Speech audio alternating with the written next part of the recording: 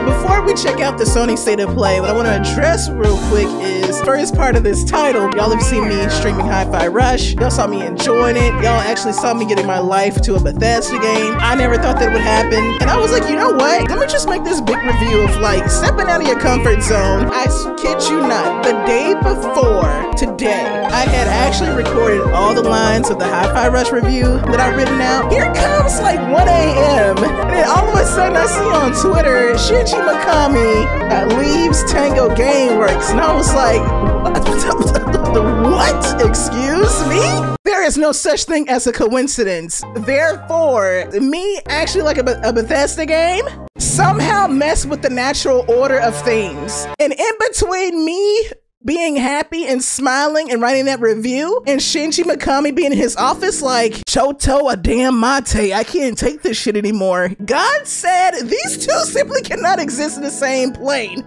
Somebody gotta go. I'm so thankful that God did not hit me with that wrath. He said, Shinji, put in your 2 weeks notice. So yes, Shinji Mikami has left. Tango Gameworks. From what I've seen, like Bethesda has came out and pretty much confirmed the news. And I thought that there would be like a statement from Mikami himself, like kind of like going into why he left. I mean, to be honest, like he doesn't have to give a reason why he left. That's between him and whatever God did not like me enjoying a Bethesda game. And I even have an article right here. We can confirm that Shinji Mikami has decided to leave Tango Gameworks in the coming months. We thank him for his work as creative leader and supportive mentor to young developers on Evil Within franchise, Ghostwire Tokyo, and of course Hi-Fi Rush.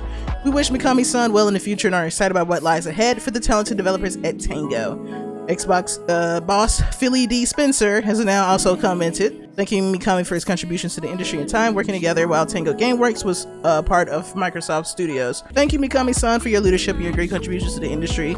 Spencer wrote on Twitter, your guidance and input over the last 2 years have been valuable to me. Looking forward to our continued friendship. I'm looking forward to what lies ahead for Tango Gameworks. It sounds like everything just ended like amicably. There was no bad beef or any bad blood. From what I gathered from that statement, Mikami probably left because it's gonna sound kind of messed up to say, but like I don't really mean it, but he looked really old. And then I checked his age and come to find out he's 57 years old. And I mean, like, that doesn't really matter because I'm like, look at Nintendo. Nintendo is being ran by a retirement home. It seems like more than anything that this article is suggesting is that maybe like Mikami was just like, listen here, I put in my dues, I'm ready to retire, I'm ready to just, you know, chill, go build a Gundam, have the younger talent that came after me, have them get their chance to shine like I did, and just sail off into the sunset. And I can definitely respect that because I knew of Shinji Mikami because this dude has been putting in work before he even made his own studio, before he even got with Bethesda. This man put in work over at Capcom. Let me show y'all like just how legendary this dude really is. Well, one, he always worked on the Resident Evil series, but he also definitely had a hand in writing and directing Resident Evil 4. And why does that sound like a game that's being remade? Because it's like their most popular Resident Evil. But let me just show y'all the man, the myth, the legend himself. This is his works. We're not gonna get into Who Framed Roger Rabbit and Goof